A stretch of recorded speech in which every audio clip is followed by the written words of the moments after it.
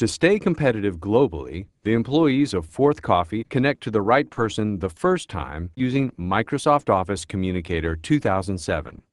Hey, I know Rebecca would like to say hello even though she's on the road. Right now, Eva is going to invite Rebecca, the CEO of Fourth Coffee, to a voice call that's currently in progress with William, a new hire at Fourth Coffee. Shall we give her a call? Sounds good. Eva invites Rebecca to join the voice conversation by simply dragging her name from Communicator 2007 into the conversation window.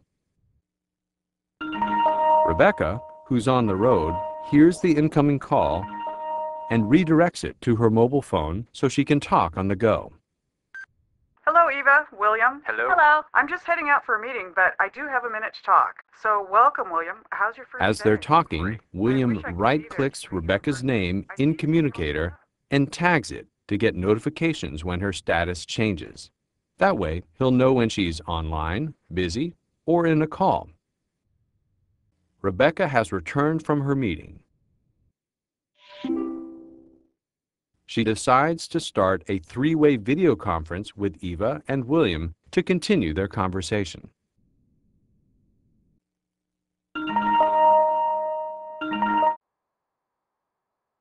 Hello, Rebecca. Hello, Rebecca. Hey, you two. I have more time to talk now. Let's go over William's role on the leadership team and how you two can begin In the next collaborating. video of this series, see how Eva and Rebecca send data and transfer files through Communicator. In addition, find out how Rebecca initiates an Office Live meeting from Communicator with someone in finance so they can easily collaborate on information in real time.